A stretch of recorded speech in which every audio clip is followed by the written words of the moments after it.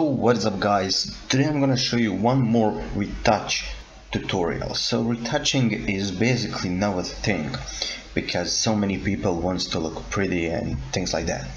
So what we're gonna do is just create a new layer.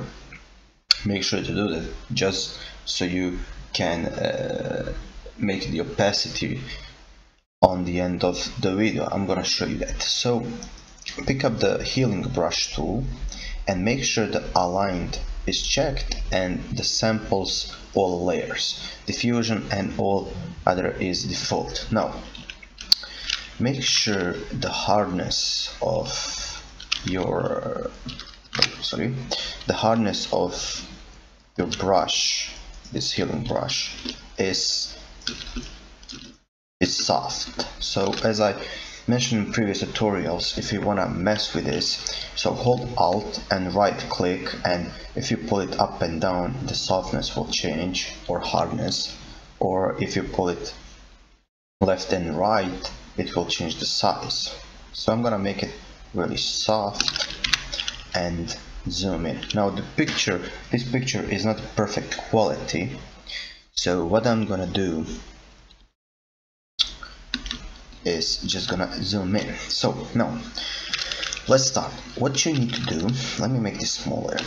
What you have to do is hold Alt and press on some area around here underneath the eye bags. So this tutorial is about removing the eye bags.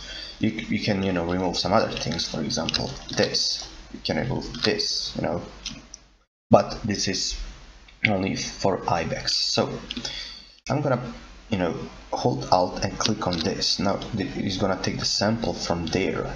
Now just hold it and pull, don't release it, just pull.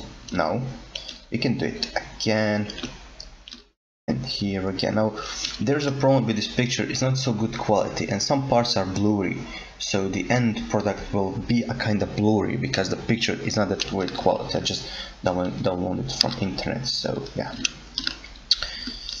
let me just do it like this. Now this is one of the best ways of removing the eye bags, one of the quickest ways.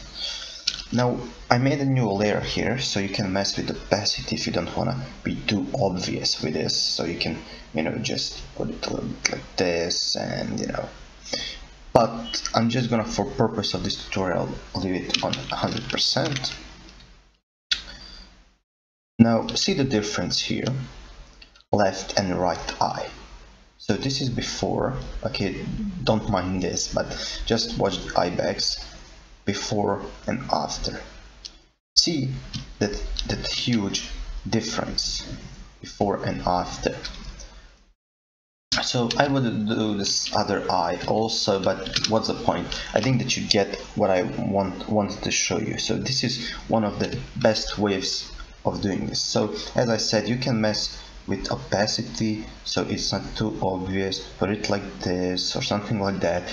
It's pretty awesome tool. And yeah, that's it for this tutorial, and goodbye.